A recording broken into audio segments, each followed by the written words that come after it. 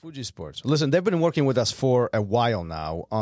Particularly, they've been supporting and sponsoring this show for over a year. And they have some cool stuff going on their website, don't they? They always have cool stuff. Amazing gear. Anything you would need for your jiu-jitsu journey, you can find at fujisports.com. But just scrolling through right now, apparel, obviously, gis, bags, anything you could possibly ask for, you can find at fujisports.com. Hey, it's been a while since we started RŌL TV project. It's been a while since you started it. I did come in later, and I can't say enough about it, especially the new platform. It's really amazing, fully customizable, and you know a little bit more about the structure.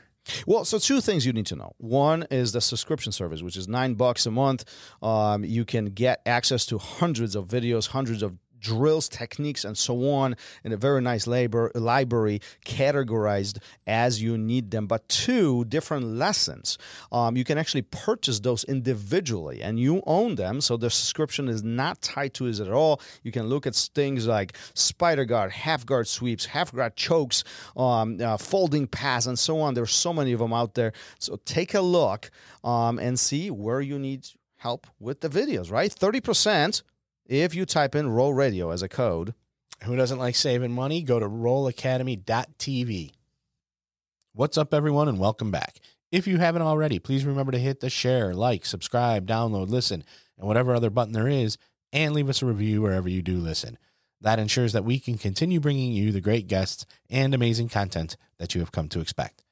On this episode, Matheus Lutes joins us to discuss his road as one of the Jiu-Jitsu world's top competitors to a new academy owner. Matheus knew from the time he was a purple belt that he would be an academy owner, and he never had a plan B. Today, he describes how everything he did while training and competing was to help him achieve his goals of owning a world-class gym, and how he made his vision for his family's future into a reality. He also describes how he dealt with the pressures he put upon himself to achieve his goals on and off the mats, and how the setbacks he faced made him into the successful person he is today. Here's the RŌL Radio with 5-time world champion, 7-time Pan American champion, Marcelo Garcia Black Belt, and co-owner and head instructor at Royal Jiu Jitsu, Matheus Lutes.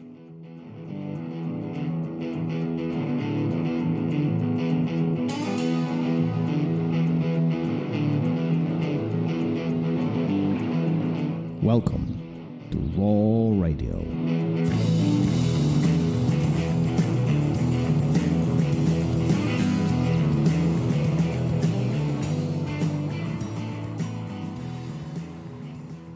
Gary. Yes, sir. We're live. Here we are again. How are you? I'm good. I just got back from the doctor. So I'll know more in a couple days, but Are you expiring? Right no, well, aren't we all? I am. I just went for a physical. I didn't get one last year, COVID and all that nonsense. So I went today, and we'll see how it goes. We'll see how much you're falling apart. Well, I know how much. I don't need a doctor for that. I know. I was told you need to stop snacking.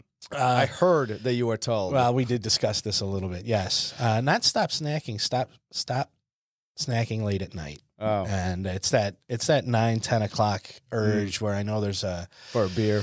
For beer, or there's cookies or something like that, and I got to stay away from that stuff. When I stepped on the scale there.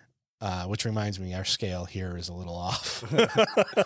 Yeah, it's not going to be, after seeing those numbers, it's not going to be hard to not snack tonight when I get home. So. Just tonight.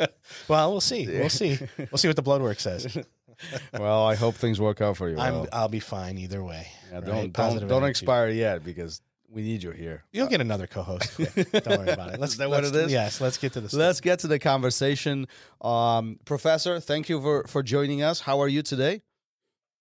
I'm fantastic, guys. Thank you for having me on the show. I really appreciate the invitation.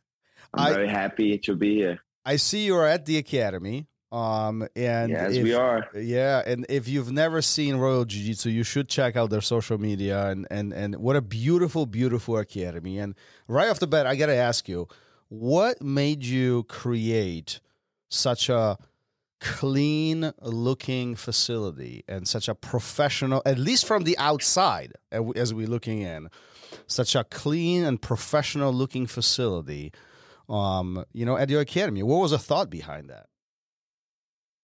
It's like years of thinking and observing and having information storage. But the most important is when I'm driving my way home, I pass through this Apple store every day. And when you look at inside, it gives you this like second of peace. Like you're driving, you see dark buildings at night, like everything is dark and gray. And when you see that, wow, white, that's beautiful, that's peaceful, that brings your attention. That's one of the reasons that I got the academy to be with this looking.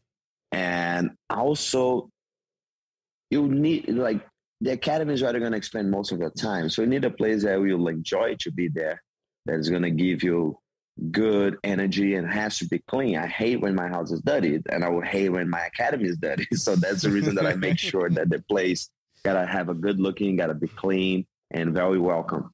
Is it a nightmare to clean? We have a good system, let's put it like that. I have people involved in the cleaning. I'm making jokes and all this because your academy looks very much so like mine, or I should say mine looks very much so like yours. You got gray mats, white walls. You know, it's very, very similar from the appearance perspective. And I know there are challenges behind keeping it clean or clean looking, right? It's yes. very, very white look creates its own dynamics. Do you think that clean looking academy is important for the students? It's for people who never trained jiu-jitsu, definitely is, because think about it. Martial arts was always very intimidating in America since they started the early movies with a lot of karate, kung fu, or other martial arts. It's very intimidating.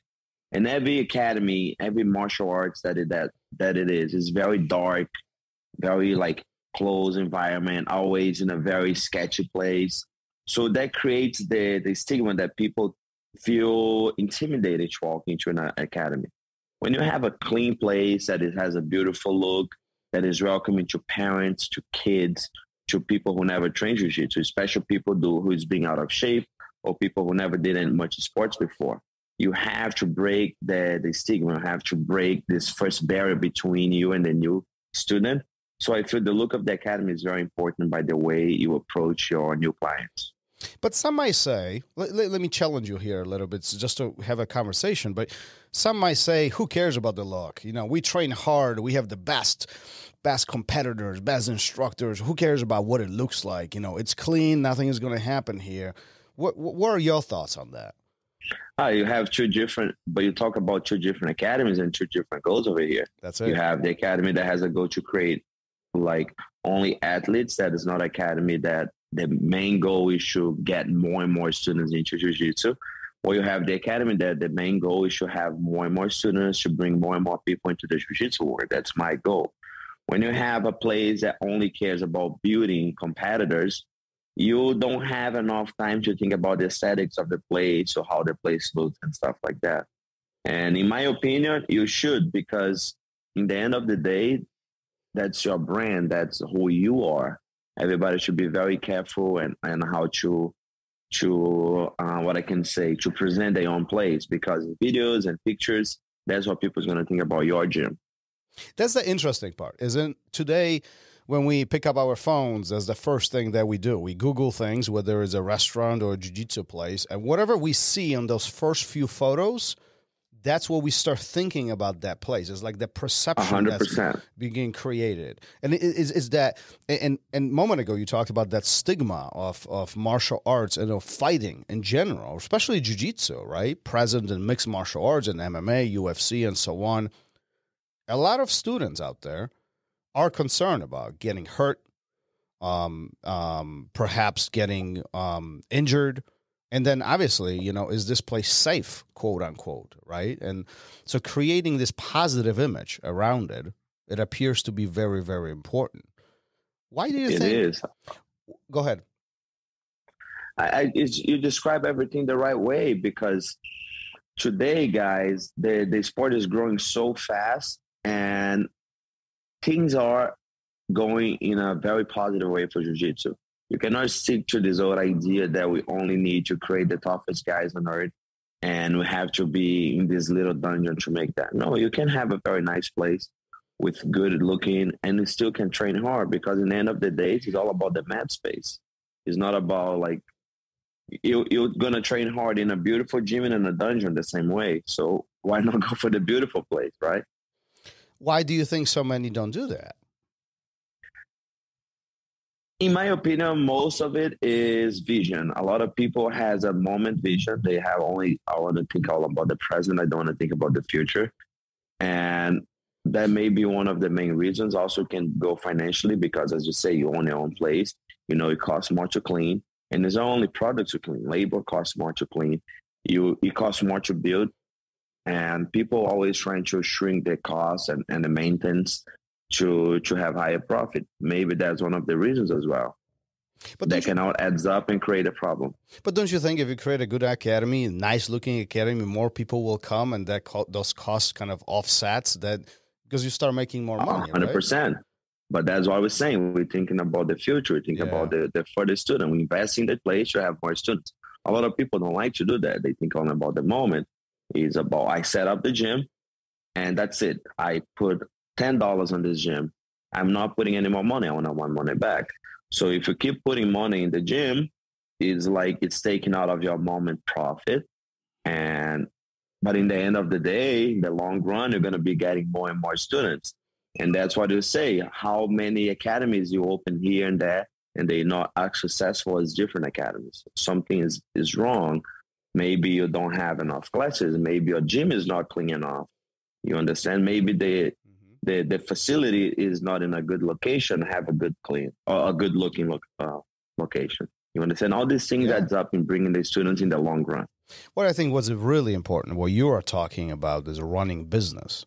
Everything you described is to set that business for success. And so it happens, it's just Jiu-Jitsu Academy. We sell a service of Jiu-Jitsu, right? But it's almost similar to going to the restaurant, to a dirty restaurant. We would never come back to it. I mean, it 100%. Yep, that's one of the first, whenever I walk into a restaurant, one of the first things I do is I look at the floor. And if the floor is dirty, you know, it's like, I know that's going to set the tone for everything else. And I think when I walk into a gym, it's the same way. It's like if the mats, and we're not only talking about like cleanliness, we're talking about the clean look, the sharpness of it and everything. And I think when I walk into a gym, it's the same way, where if it's like, you know, you get hit with a smell, right, which often happens, you don't want that. That's a big part of it too.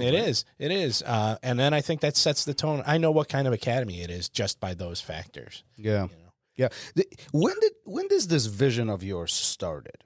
We see results of it right now, but when did the little things start going in your mind? This is what you want. I know exactly what happened. I was a purple belt. I just got married and I have my first child. And I realized that I want to live out of jiu-jitsu. And the way I will be able to provide a consistent future for my family is if I own my own academy and run the way that you guys are describing, perfectly aligned, clean, well, successful gym. I have a long-term facility that is going to be able to build a consistent future for me and for my family. Was October 2018. That's when I really come back to training as a purple belt, and I had a goal that I'm going to do the best I can in the few years that I have in the lower belts. I'm going to achieve my black belt and open my own academy in Long Island. That's where I live, Long Island, New York.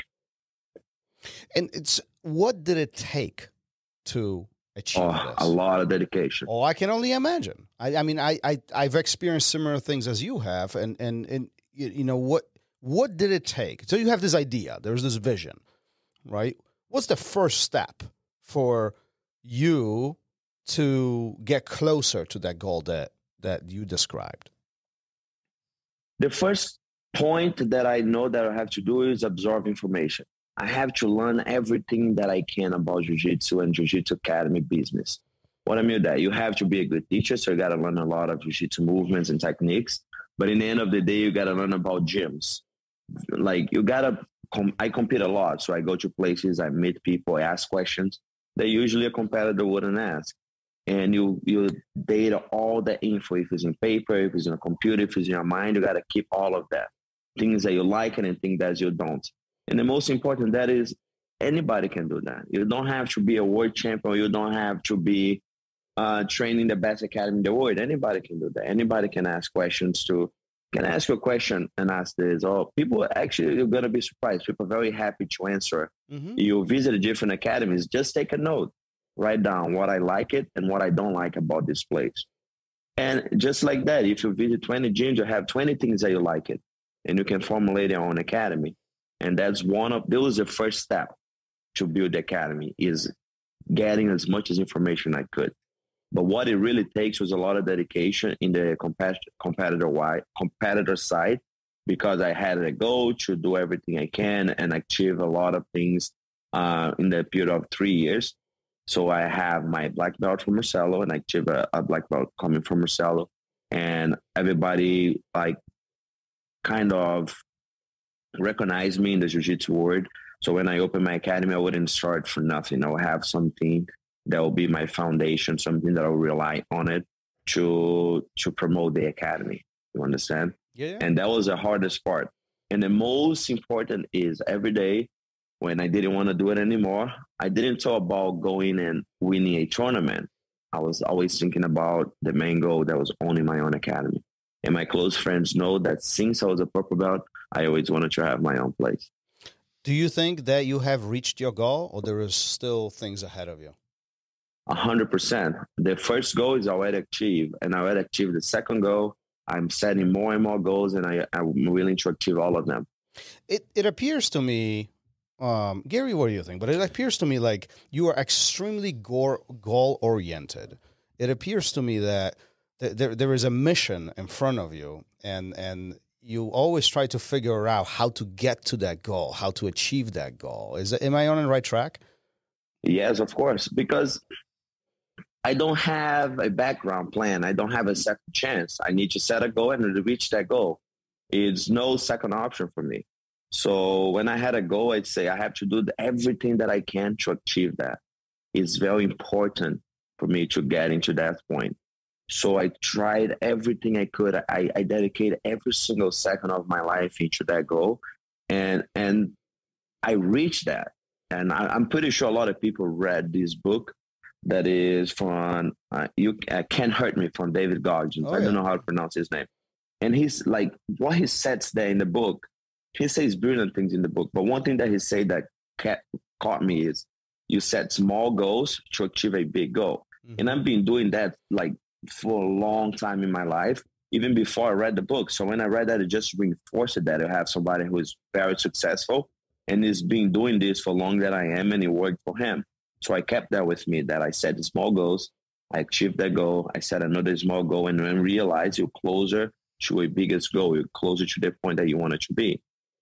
And then you set another bigger goal, and by small steps, you achieve that.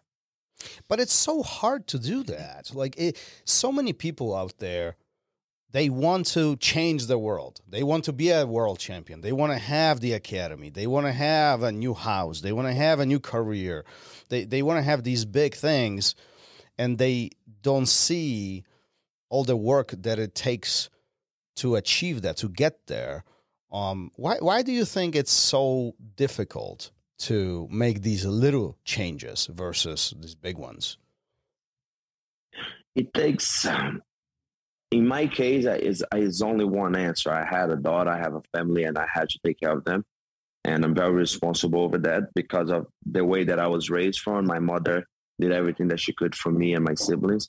And I had this will inside of me that I will provide for my family no matter what. And that was the goal that really drove me. That was the motive that really drove me to achieve my goals. A lot of times I thought in giving up. Everybody has those thoughts. Everybody wake up in the morning. I don't want to do this. It's too much work. It's so far away. And I just had to keep going because I wasn't fighting just for me. You understand? I was fighting for somebody else. And I don't know if you guys have kids, but when you have a kid, you realize how you would do everything and more in your hands to make their lives better. And that's how I live my life. That's one of the reasons that I opened my gym. And I fought different tournaments. I went through a lot of stuff because of them, because of my family. Did you feel you had extra pressure leading up to major competitions? 1,000%. 1,000%. Not like I took so many fights that I wasn't supposed to take just because I need to get paid. I went to so many tournaments, and in my head, I couldn't lose because that will hurt me, my goals, my family. Was a lot of pressure on me. I wasn't like a regular 23, 24 years old guy has nothing to do. I was like a 23, 24 years old guy who's married, have a family, and had a lot of bills to pay, and like have to just keep going and keep working and keep fighting. How do you manage that pressure? How do you manage that anxiety of, I don't have a choice to lose. There's no option. There's only one path, and let's go forward. I can't say that I overcome them. I don't think I manage them like completely like took them away, because I think that is impossible. They'll always hunt me. I just make peace with. Is like, this is what I'm going to live my life with, and I'm going to have to just accept the situation and do things that I can do. I cannot control the situation. I want control. So in competition ways, like, I cannot control what the other person is going to do to me. The only thing I can control is I can train as much as I can and be the most prepared I can, you understand? And that's the best you can do. People think that competing, you can control everything that's going to happen there. You can't. Sometimes people come to me, oh, I did this and I did that and I messed up here. And I think, yes, you could have done better, but also have to give merit to the other person, because that person did that to you. You understand? Yeah. That's what really happened. And that's a reality that people don't really put in perspective. You cannot control the other person's movement. You got to control yourself. And that's kind of the beauty of jiu-jitsu, right? I mean, we can only do what we can do, but we can't control the other. We can't control our partner. We can't control our opponent in the sense of they have their own brain, they have their own ideas, their own objectives. Very similar to our lives. Wouldn't you agree, Gary? Yeah, and so how did you deal with any of the setbacks that came along with all that added pressure? Man, like, it's a lot of setbacks. But one thing that I always did is the next morning, you always got to wake up and go to work. You just got to keep grinding. You will have setbacks, and the setbacks is what built you in who you are, in a way that if everything went perfect for me, I wouldn't be able to wake up today 5 a.m. to go teach a class 4 days a week. If I didn't have to wake up 5 a.m. to go teach somewhere else, you understand? Yeah. I have to wake up in the morning and go teach this private class. Otherwise, I'm not going to be able to pay the car insurance. Yeah. Like, these things drive and build and create who you are. And those very important. When you lost a fight and you stay 6 months without nobody inviting you to a tournament. And when you had a chance again, that setback just create this thing on you that you cannot lose. You got to go with everything you have and just build you into like a better version of yourself. And every time winning or losing, you just keep creating a better version of yourself. Wouldn't you agree that setbacks, obstacles, and even failures are critical to who we become in the future? Meaning, without them, we wouldn't be able to learn new things. We wouldn't be able, even though it sucks to fail, but they allow us to get better. 100%. Guys, I'm sorry. I'm just going to have to move this a little bit. My Wi-Fi was cutting off. I'm getting closer to the Wi-Fi. You're fine. You're fine. Now we get to see different angles. Yeah, now we get a different shot of the gym. Yeah, it was bothering me because you guys are freezing a little bit. He is very close to the modem, so he's going to be easier. Let me just make sure you guys are going to be able to see me. That's it. You're good. We're good? Oh, yeah, for phenomenal. Sure. Phenomenal. All right, great. Yeah, but like, once again, failures, as you mentioned, it sucks, man. Every time you fail into something, if it's business, into a relationship, or into a competition, it doesn't feel good. But that is what it say. How are you going to overcome? How are you going to manage this pressure, this failure? If you're able to channel that into a very good way that is going to give you more fuel, it is perfect. Yeah, well, that's the only thing you can control, right? Is how you react to it. Not everything else. It's over. It's in the past, right? So it's only what you can do. Once again, you mentioned right there, you can only control certain things, and you cannot control the results of a fight. You can control how much you train or how you react after that. but you cannot control the fight. You cannot control if you're going to fail or succeed. You can just prepare yourself the most you can, or after that, you can only control how the energy after the fight, how it's going to build you. I remember when I won a very big tournament, and right after that, I was so scared to compete because I would lose my momentum. Like, oh man, now if I lose, everybody's is going to expect me to win, and like, what I'm going to do about this? And that was like eating me alive. And when I lost the tournament, and I felt like the end of the world, and I was training with so much, not anger, with so much sadness on me. Like I wanted to go back. That's not what I am about. And was one of the best performance I had right after that. So it's two different, like the setback actually gave me more leverage than the win. But I actually, in another moment of it, when I won a tournament, I built so much confidence that I have a very good streak win right after that. I went to the next tournament feeling indestructible because I just had won a big one. It's different. It's different setup. It's different tournament. It's different feelings. Is different ways you manage that. Do you recall your biggest setback? Do you remember your biggest failure?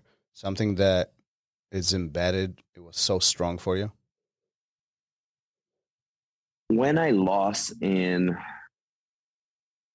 the saddest one, the one that really like broke me down, that make me like rethink everything and even stop training after that for 6 months, was when I lost in 2017.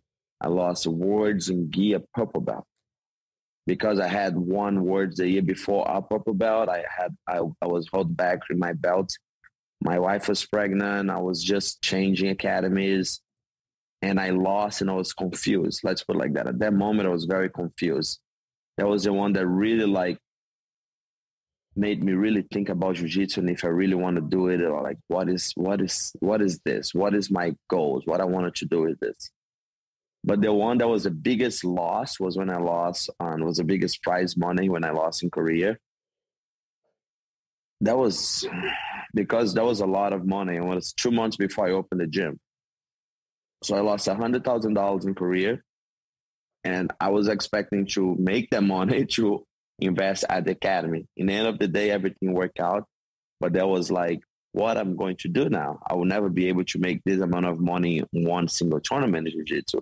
And I don't even recall any time there was this amount of such a big prize for a tournament in history of jiu-jitsu. And I lost that. I had a chance to win and I lost. That was also really bad. But the 2017 Purple Belt Worlds was really bad. Really bad. What was your mindset going in? Did you feel like you were fully prepared? You were ready for it? No, I was just confused. I had just changed academies. I wasn't training full time. I was working already. But I was still feeling that I was going to win. And when I lost, I thought I lost my time. Like I let the train pass. I was in the front of the train. Now I'm off of it. Everything is gone. I'm never going to have another chance to be a champion. I'm never gonna make again. I should just stop training jiu-jitsu now and let it go. And I was already thinking that I was like, it's over. I'll never be like in the top of the line again. And a lot of people would quit. A lot of people. Oh, that's one of those times that you say that a lot of people not able to see the goals and follow the goals, and like wow, like it's so hard to keep achieving them. And it came to my mind many times. Everybody, like any champion has any successful person, let's put it like that, has a lot of moments they think about quitting, because it's not easy path. It's very hard and it's very lonely too, because even if you have somebody with you side by side, those thoughts are still inside of your head and it's still eating you every single second of your life, and you have to fight them. And it's really hard. It's in any field. I share a lot of experience with a lot of my friends and students now. In any different fields, in any different careers, they have very tough times that everybody think about quitting. And the ones that I talk, and they're very successful in what they do, they always mention to me that not quitting is what makes them who they are. Like at that moment, everybody knows that specific point that they would break or make them. And was that the moment for you? That 2017? No, the moment that break me was that, and the moment that make me rise was in the same year when I came back to train. That I say, that's it. Because I look around, I was in a construction site. I was doing construction at the time, and I was tired.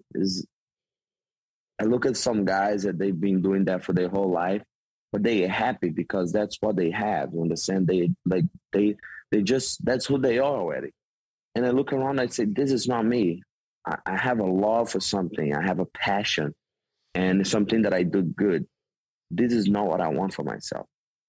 And I was driving back to work, and I'll say, call my wife and say, listen, I'm going back to train. You're going to struggle for a long time, but I will make it. And that was a point that I say, I won't stop until I make it. And that was like the end of the year. It was a purple belt. I did a couple more fights. I fought an American no-gi in New York. Like 2 months after that, I won weight and open class. I got promoted brown belt, and I just kept going. And I know that the goal was achieved. I remember I was like, I was sitting in this construction site and looking around and like, this is not what I want for my life. I wanted to have jiu-jitsu. This is what I came to America for. This is why I left everything in Brazil to move to America to live from jiu-jitsu. And I want to live from it. And that moment made me. Good for you. Hey, listen, I want to know what your wife said that day. You give her a call and say, listen, this is going to be rough. This is going to be rough for a while, but I can't do this. I have to do what I love. What is her answer? She was always with me. Still today, she always says, whatever you think, whatever you say, I support you and I'm with you. Because she saw in me that if I want to, she knows me better than anybody else. I spend time with her like more than I spend time with any friends, any family member. So she knows me very well. And she knows that I'm very stubborn. When I want something, I will get it and I will do it. Like everything in my hands to make it. She talked to me and she said, listen, I will support you whatever you decide. Let's go. Let's make it happen. We had like some like financials and choice to make it. She supported me on every single one of them. Even if they sound crazy, she set up with me. She did everything. She came through all the way. And we're in a good position now. She's my partner in the gym. And we're very happy with the situation that I have set up here now. Regrets? Any regrets? Some regrets. Was it hard? The regret that I have is that I didn't start early. Oh, well, there you go. I didn't see that answer coming. Do you think you could have started earlier? Yes, I should have started earlier. How early? I should never have stopped. You should stop. See, and this is the sorry, Gary. This is the interesting part. That at the time we feel that we need to quit. There's no future ahead. Like we feel this is it. I'm gonna hang that belt. I'm done with this. I don't want to do this anymore. And then years later, we have that regret. And even now, you mentioned this. If I've never stopped, situation would be completely different. I tell my students all the time: before you quit anything, just really think a lot about this, because that could be a point of regret 5 years, 10 years from now. That's a big decision to stop doing something that you love. Yeah, that's a hard one. Well, I forget who we were talking to, but they said, if you're thinking about quitting, just imagine yourself 5 years from now without jiu-jitsu in your life. Are you going to be better off? You know, you might financially with work or whatever, that career might be better off and stuff. But if you keep doing jiu-jitsu, there's going to be no, nothing's going to get worse if you keep going. Right. Yeah. So don't quit, because you will look back and you will regret it. Yeah. You mentioned, black belt from Marcelo.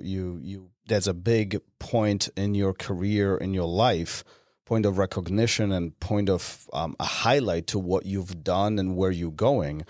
But I'm actually curious more about the beginning. Do you remember your very first day on the mat? Yes, I started doing judo. So I was like, in Brazil, I have this social project. It's called Criança Esperança. It's like hope for kids. And I remember that I was so excited. I was like 12, 13 years old. and they just opened a space for judos. And my mom signed me up, and I was so excited. I just love it so much, fighting. And when I went, it was like, I'm not in square footage. It's harder to convert, but I'm not lying. It was like 200 square foot. It was like a room. It was like an office that we had the mats on it. And you have like 20, 30 kids in that space. What? And there's no gi. What, you guys were sitting on top of each gi? other? No gi judo? Oh my God. It's like, it's crazy. It's like the old judo mats everywhere. And the kids, like, it was insane. It was awesome. And there's no gis. Everybody trains with my professor had the extra gi tops. So what happened is he lives in the center. So like, now you two go.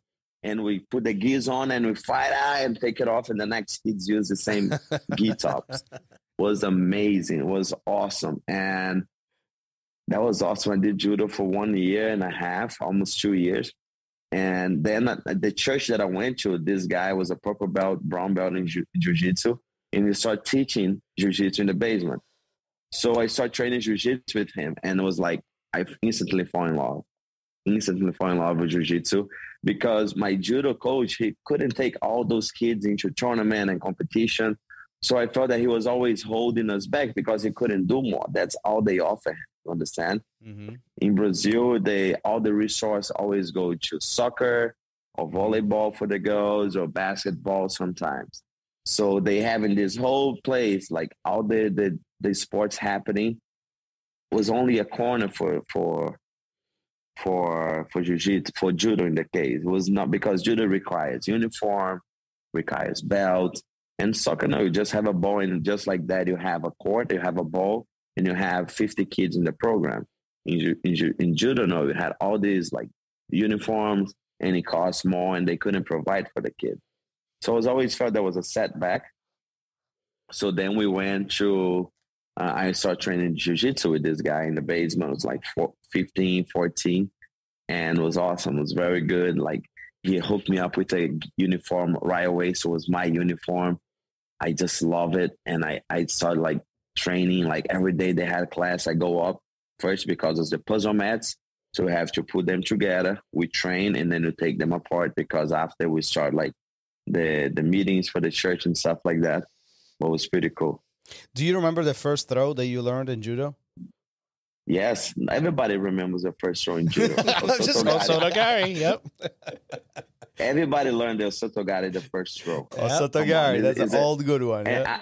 And I teach my white belts in the fundamentals program. The Osotogari as a first throw is the most safe and simple throw you can teach somebody. Mm-hmm. Yeah, what's your favorite throw?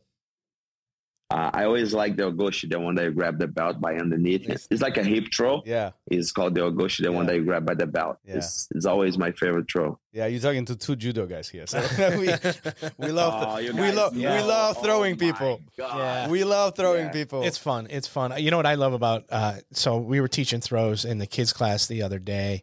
And it was a grip defense where you take the person down, but the footwork is very much like Osotogari. And it was so much fun to see the kids go, oh, this is just like Osotogari. It's just like Osotogari. And they were so excited. That throw it just lights people up. I don't know why, but that one, it really does. It gets people so excited. It's the footwork of Osotogari in the fundamentals class. It takes like, I can divide the Osotogari class in 3, because you have the first one, learning how to fall. Everybody, let's learn how to fall. And then you have the entry, and I like to teach the entry that you lift up the jacket and the sleeve, so they get lights on their toes. Yeah. Because when you teach them only by the footwork, they really don't get it much. But when you teach them lifting, that the other person is leaning, is like lifting all the weight on their toes, and you hit the person with the throw after, you go, oh my God, it really works. I really hit the takedown. Nobody believes judo until they go airborne. It's good stuff. So listen, it appears to me as the life of jiu-jitsu. It's been very, very rewarding for you. 100. Everything I have today. I met my wife through jiu-jitsu. I had a business through jiu-jitsu. My best friends are from jiu-jitsu. I spend most of my time here. If you don't mind me asking, how did you meet your wife through jiu-jitsu? Did she train too? She does. She's a purple belt now, but I met her. I was training at Unity Jiu Jitsu, and she came visit like once a week. And then we start talking after that, like, oh yeah, nice. And it's always start talking, but only saw her once a week. And I went to travel to compete. And when I come back, somebody say, oh, this person's there here. And she asked about you. I was like, oh, here we go. I know that's the one now. And then after that, it's just a story. Well, good for you. Good for you. Well, my wife thinks I'm crazy doing jiu-jitsu and owning a business academy, but but yeah, it's important to have that support from family, from friends' perspective, because one, doing jiu-jitsu is hard, but running jiu-jitsu academy is even harder, right? Especially if it's your livelihood. Like, this is how you feed your kids. This is how you pay your mortgage. This is how you live. It's hard, isn't it? You just touched one of the most important points of why a lot of jiu-jitsu academies are not successful. Because people are still thinking they are just a competitor that only have to show up and train and doesn't have much responsibilities. For me, only in the academy, the easiest part is to teach the class. Yeah, I agree 100%. It's the easiest part. Like, you have to make sure that you study your academy. You have to make sure that you have feedback from your students. You have to make sure that you have a lot of classes on the schedule that fits everybody. You understand? Mm-hmm. You have to get a clean facility, as we spoke about. You need to have a very reliable staff. You understand? You cannot just show up one day and it's 6 a.m. and nobody's here with the doors open to teach the 6 a.m. class. Mm-hmm. You need to treat as a full business. It's no, oh, it's jiu-jitsu, it's okay, everybody understand. People don't understand. People paying for that, they wanted the service, and you have to treat it as a business and offer them the best service you can. And that's what is going to determine if you're going to have a successful gym or not. Yeah, a lot of people think that jiu-jitsu instructors, they show up for an hour, teach one class, they go home. They go surfing sometimes, right? And we just sit on the beach, do nothing else. No, oh my God, I have so many chores I have to do every day. It's always something. So busy all the time. How much do you think, if you had to break it down, I'm curious now, if you had to break it down, teaching versus everything else, like the operational business things, what is your breakdown? You can put like 60-40. 60 of what?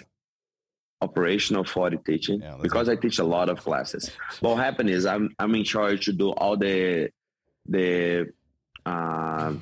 payment processing for the academy and review everybody memberships and stuff like that. I'm responsible to do all the purchase for the gym, going to the stores, buy cleaning supplies, water, whatever it takes. I'm also responsible to make all the payments and calculate the hours of the staff. All right. And I'm responsible for all the other stuff, like all the little runs I have to do, all the little fixing that you have to do. I'm responsible for that as well. Yeah. Yeah. So that takes time and takes a lot of time. Yeah. And we're not even talking about improving on new things or things that you want to introduce. We're not even touching. This is always. Yep. I spend hours like just sitting down and creating the schedule, the grade of the classes for the next week, and like preparing all the classes and see like what I taught 3 weeks ago is going to be connected with what I'm teaching today if we're following the program. And it takes time. It takes hours to prepare that. It takes hours to like access content and look at videos and understanding what you want to teach, what is going to be the movements, picking up parts of the position that you wanted to put into your class. Yeah, I wish more people took the same approach. It is. Why are you laughing, Gary? Because we talk about this stuff a lot when we're not on the podcast. Yeah. How hard was it for you? I mean, you always had this goal of being an instructor and an owner, but we often talk about that maybe high level competitors don't make the best instructors. Mm. And how was it for you to make that transition, or was it something that you've always done? Were you teaching as a purple belt and picking that up back then? So one thing that was very easy for me that I had spent 2018 and 19 at Marcelo Garcia Academy. and they have a very good culture over private classes. So I was very busy teaching private classes at Marcelo. And when you have a private, in the city is a little different, because maybe a private class in a different state or a different place, that is, a person trains at the academy and then do a private once a week, maybe once every 15 days with one of the instructors. Marcelo had people who only train with you because you're the only one who feed their work schedule. It's crazy work schedule in the city. So you become the main instructor for that person. So you have to prepare what you're going to show to them. And if you want a long-time customer, you cannot just be showing, I'm going to show you this and that's it. No, you really have to create a special curriculum for that person with their body type, the age group, or even the belt level. So when you start preparing yourself with that, you start creating this ability to build a curriculum or build a classes connections for students. And I have like 10 of those students. So you start like understanding a little more over how to prepare classes. And also I was very close in contact with the person who is responsible for running the academy. It was always two different persons. One was running the cleaning and the maintenance, and the other one was running the staff and running all the other aspects of the gym. So very close friends. They always give me heads up and give me ideas and how to do things. So that helped me a lot. That was like a internship that I did at Marcelo for the 2 years, 2018 and 19. And the best part, Marcelo know that I was always wanted to open my gym. So it was always clear, and he always support me, and it was perfect. I had a very good training process. Let's put it like that. That's great. It's like you're talking about these three. Gary and I, we talked about this all the time. But there's like the three things that you mentioned. One is the jiu-jitsu itself, like the art of jiu-jitsu. Two is being a coach or instructor, right? Teaching jiu-jitsu. And three is running the business. And in my mind, at least, you can't be successful with only two. There's all three of them have to be strong, and they have to be continuously learning, continuously evolving, and all three of them are necessary for one to be really successful as a business owner, as a jiu-jitsu instructor, as a jiu-jitsu academy owner. Would you agree with that? Let's put it like that. I think running the business is very important. Of course, being a good teacher, instructor is very important. To own a jiu-jitsu academy, being a world-class athlete is good for advertising and bringing people into your door, but it's not necessarily as important as being a good instructor running the business well to have a successful academy. That's my opinion. And I was lucky that I had a chance to compete and start jiu-jitsu early. And I fought in a lot of tournaments, very different organizations. It's great because I started, as I mentioned, I started the academy with something to rely on it. But in the end of the day, people don't really know who is a champion today. If you walk in the door, they will know who is the best academy in the area because of the Google reviews, as you guys mentioned, because of the pictures on the internet. Mm-hmm. So being a competitor, it is important. Yes, it adds up value to the gym. There's no doubt about it.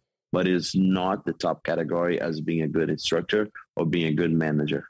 Or being good business manager. Is it possible to have a very successful academy without being a competitor? 100%. 100%. You have people who have very good academies that were not a competitor. You have people who had very good numbers, who make a very good living that did not compete. Well, it's not even did not compete. It's not a world famous athlete, and you have a lot of them, a lot of places in the country, a lot of places in Europe that are like that. Yeah, and probably the opposite direction too. There's a lot of very accomplished athletes who I think you have more of those, that option, very accomplished athletes that cannot make a successful academy. Right.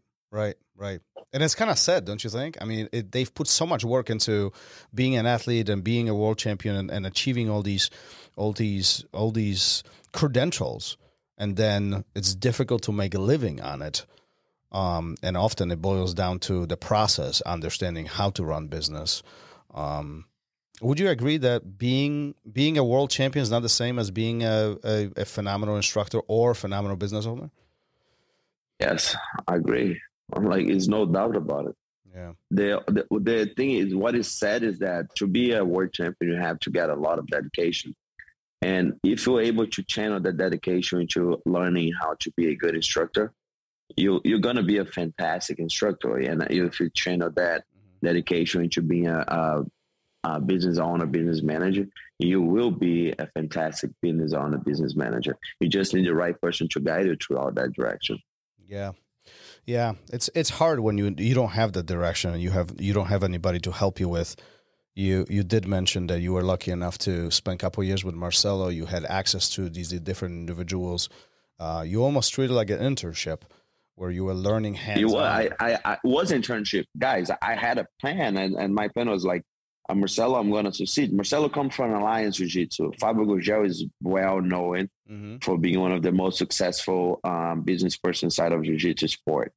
And Marcelo is side hand with Fábio Gurgel. Yeah. He always got hands from Fábio.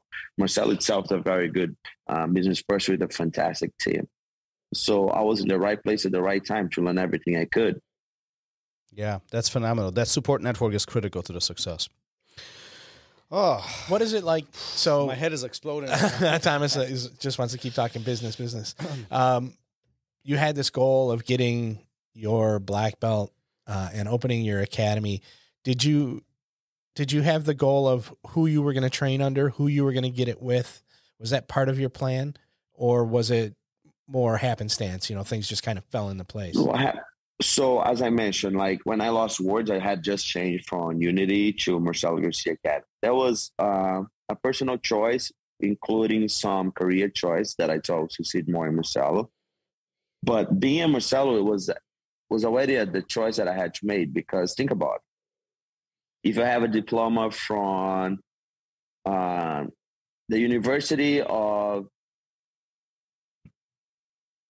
X city in Brazil, people say, all right, that's a good diploma. But if you mention you have a diploma at University of Harvard or NIU, people are like, oh, I know Harvard, I know NIU. That's really cool. You understand? Yeah. So if you mention, I got my black belt from person X. Oh, I don't know that, but that's cool, you're black belt. But when you say, oh, I got my black belt from Marcelo Garcia, people are going to look, wow. It definitely yeah, I know Marcelo Garcia, you understand? Yeah. When you say, I got my black belt from Royal Gracie, like, wow, everybody knows Royal Gracie, you understand? Your friend Marcus said something very similar just a couple of weeks ago here with us, where it was like, do I want to go to junior college or do I want to go to Harvard? And if I have the opportunity, I'm going to go to Harvard. And I think that's 100%. That's great. He got that idea from me, I think. You stole it. I'll send him a message later. We'll see. Hey, listen, I mean, all the serious stuff aside, what's the most rewarding thing for you right now as you have a successful academy, as you are a successful instructor, as things are going well right now? What is the one thing that makes you smile? What's the one thing that really makes it satisfying after all this hard work that you've been doing and you continue doing? Oh man, the people that I met is fantastic. I have so many good friends that I just met here that I love spending time with them. And by the fact that I can spend more time with family as well, it's fantastic too. I can drive my daughter to school every morning. A lot of people are not, they don't have this pleasure that I have, you understand? That makes me really happy. Being in contact with family, having met new people and such fantastic people in Long Island. I just love them so much, and it really gives me joy. I look forward to see them at the gym and having fun. Every day they show up to class, it feels great. It's fantastic. Isn't it satisfying when you walk into the class and everybody is there with smiles on their faces? They want to do jiu-jitsu, and it's such a great environment, great vibe. Man, think about those people are happy to see you there. Like how great is that? These people are grateful for you to be there, and you are grateful for them to be there, to be your student. Is as you say, it's such a joyful situation that both sides of the coin are happy and everybody's loving to be together and learn something, get a good training, talk, get a good laugh. You understand? No, absolutely. Everybody's 100%. Everybody's happy until you start doing knee on belly or loop jokes. Or Yeah, but everything went away in the locker room talk. When the locker room talk, nothing beat the locker room talk. And you can always tap, right? You can always tap. So, oh man, my mind is exploding with all the golden nuggets, all the wisdom that you're sharing with us today. Before we wrap this up, before we kind of come to the end, at the end of each episode, we do this very unique thing where the guest who was sitting in your seat last time asked a question, and they didn't know that you're gonna be talking to us today, so they had no idea who's gonna be after them. But they did ask a question, and we'll ask you that question, and let's see what's on your mind from that perspective. Gary's gonna take a lead on that. yeah. So this is from Ricardo Almeida, who was here. And, Oh no, yes. I know Ricardo so well. Listen, before you guys ask the question, this is what the story about me and Ricardo made. Oh, let's do tell. I was a blue belt and I went to this tournament in New Jersey, and he's like their man in New Jersey. Uh-huh. And I see this guy and like he speak Portuguese. I say, hey, listen, if you know something here, if you know somebody in Jiu-Jitsu, I would like to work in the tournament. And he know the guy who owns the tournament, so he put me to work. And then later on, I found, oh my God, this is Ricardo Almeida. I was like, it's really because you have this story of Ricardo Almeida and this great team in New Jersey, an MMA team, and it's like, oh my, I can't believe that is him. And since then, he always treats me so nicely. Such a nice person. Oh, that's and great. He's amazing. The work that he has done with the MMA team is fantastic. Isn't it? Yeah, And such a great, Oh my God. such a brilliant mind too. It was so phenomenal talking to him. So, okay, what was the question? All right. The question is... No pressure on you. No pressure on you. This is question from the only Ricardo. One and only. One and only. What is the best advice for someone who is just getting started? So what advice would you give to somebody who's just getting started? Someone who's just getting started in Jiu-Jitsu is, let me think, the best advice to someone who's just getting started. What I would say to my students, they are new. Oh, I like to use a metaphor for that. Jiu-Jitsu is like a newborn.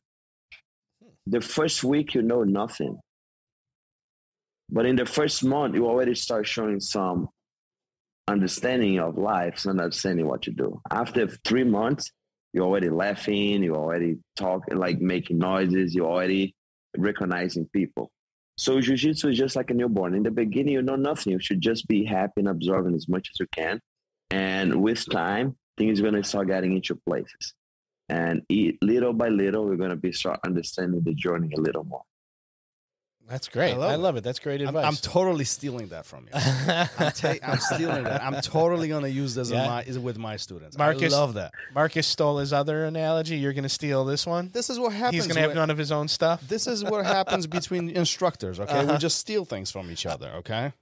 Oh, it's the best thing to do. It's so much good information out of there. Absolutely. We should definitely be having more connections and stealing things from each other. I got a good story about that. I'll share it with you later, because it's going to be uncomfortable, but it's a good one.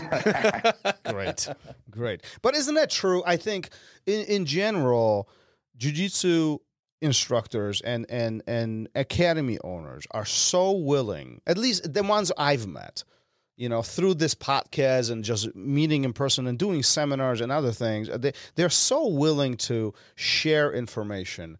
But often what really it takes is asking the right questions. And that, I think, often what we don't do enough. I agree. Guys, you have, like on my Instagram, I have 100 instructors that I know them by the tip of my finger. Yeah. I can send them an audio message. Hey, listen, I have this problem that is happening in my academy. How are you dealing with this problem in your place? And you send that message to 5 people. Just like they have 5 different opinions that you can, if they really pass through that, you can take, you don't have to follow them, but you just can take that feedback and have like an option to use it if you want to, you understand?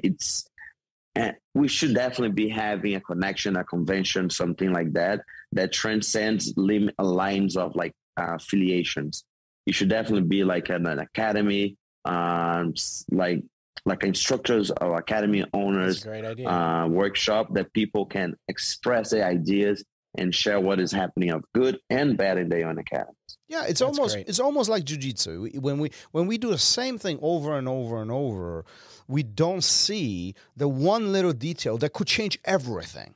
And then somebody comes to us and tells us, like, how come you not this right here? Look at this. And we're like, oh my God. I've never seen this before. 20 years they've been doing this. Am I right?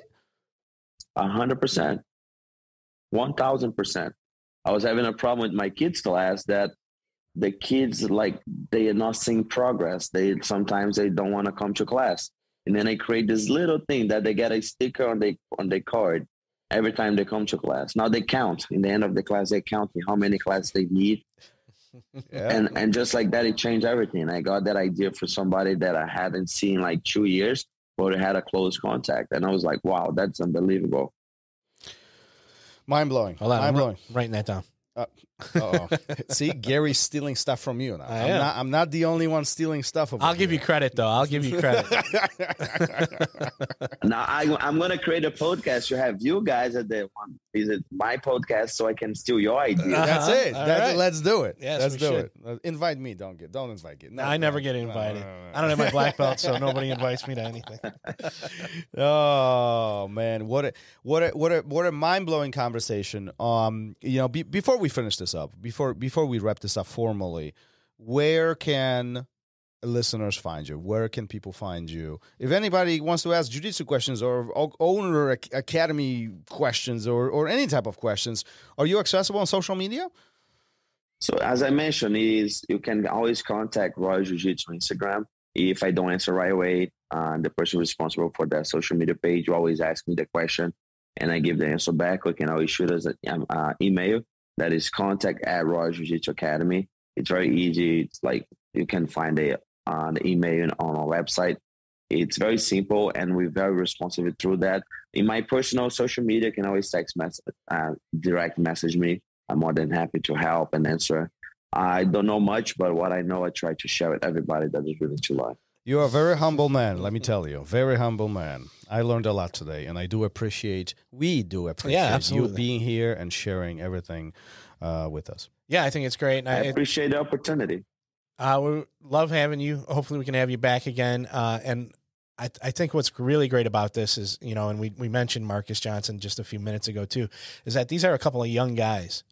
Thomas and I, if you can't tell, we're getting a little up here in age, got some gray in our beard. Listen, let's get this straight, okay? Let's get this straight. Mine is wisdom. Sure. Mine is wisdom. Sure. Okay. And mine is because of Thomas. But it's great to see, like, younger guys really just killing it out there in so many different ways and being so positive. So I just want to congratulate you and say thank you for that as well. Thank you guys for having me in the podcast. I appreciate your time, and I'm just happy to share like one of the points that I like on jiu-jitsu that is moving from athlete perspective into instructor, full-time head coach perspective. And I wish if more of my friends and people who come in my generation would listen and trying to get themselves better into the second part of it, because in a long-term situation that is more reliable, that is what it's more unstable. And I think everybody should be making these transitions, and that would definitely make jiu-jitsu grow as one. Beautiful. I love it. Well, let's wrap this up. Thanks for being here. Thanks for sharing your beautiful, beautiful story. We wish you much success in the future, and we'll be following right from the sidelines. And if you're ever in Chicago area, make sure you stop by. Sounds good, guys. Let's keep in contact. Everybody who's coming to Long Island, New York, make sure you stop at Royal. Going to be my guest. Just mention that you're listening to the podcast. We're going to be taking good care of you. All right? I love it. Thank you so much. Peace. Thank you, guys. Peace. Thank you. Later. Thank you for listening to RŌL Radio. If you enjoyed the show, don't forget to leave us a review and help us make the show even more amazing. For future episodes, check out our website and follow us on all major podcast platforms. Take care.